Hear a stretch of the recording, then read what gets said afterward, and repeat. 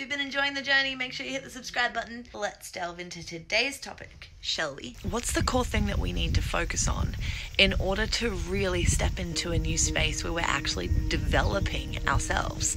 What's the thing at the base of it all that creates those repetitive experiences? At the base of it all, we have this feeling that we're not enough, that we're not enough as we are, that we're not good enough. And that can be a really frustrating thing when you are doing the work and you are getting over hurdle after hurdle, layer after layer, and there still seems to be this feeling that no matter what you do, you can't quite get there.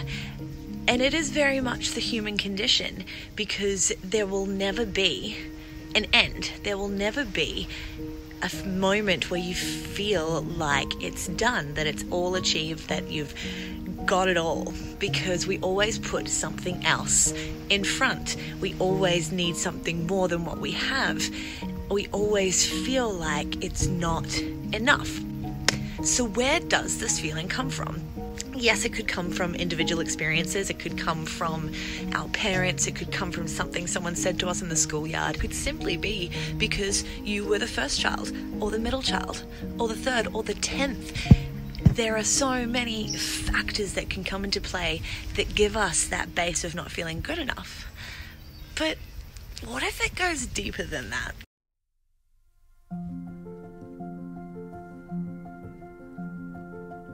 I've been being super nerdy lately, and I've been looking at a lot of sciencey stuff because I don't really have any particular beliefs on how this all began. But when I've started looking into all of these theories, they all seem to have a commonality. Like quantum physics has officially proven that we are all made up of energy, and so therefore we're actually all connected to each other, to the earth, to the animals, to everything. At the end of the day, when it comes down to it, we're all energetically connected. We then get into quantum entanglement. Quantum entanglement is the theory that has been proven that if two particles have come into contact at any given time, even if it was light years ago, they are always connected from that moment forward. And so if you think about it, we were all connected at some stage. It doesn't matter whether you believe in Adam and Eve or the Big Bang. We were all one ball of energy. We were all within one human being in the beginning of time. So the fact that we've all been split up, so doesn't it just make sense that none of us can feel like we're complete just as we are, because we're not. We are all part of a larger self. We are all connected to each other. We are all connected to the earth that we stand on and the nature that surrounds us that, you know, we could take better care of. Just saying. I went to reach for the thing behind me and it wasn't there. As human beings, we have actual tribal needs that have us constantly seeking acceptance and avoiding rejection. But we can't do either of these if we're constantly allowing ourselves to become more and more disconnected from that which actually provides those things. Actually feeding the connection that we have with ourselves and the connection that we have with everything around us. We're feeding our own energy, our own feeling of enoughness.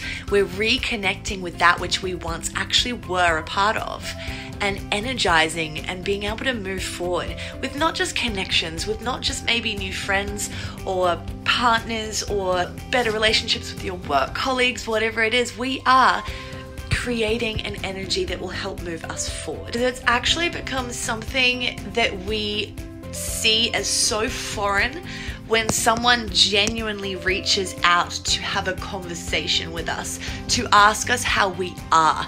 We constantly have this idea that there's an ulterior motive, that there's something else going on, what's in it for them.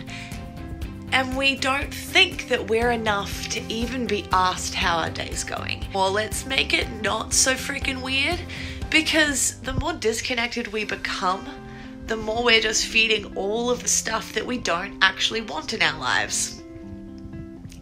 let's feed the stuff that we do. And let's do it together. And maybe we can change it all.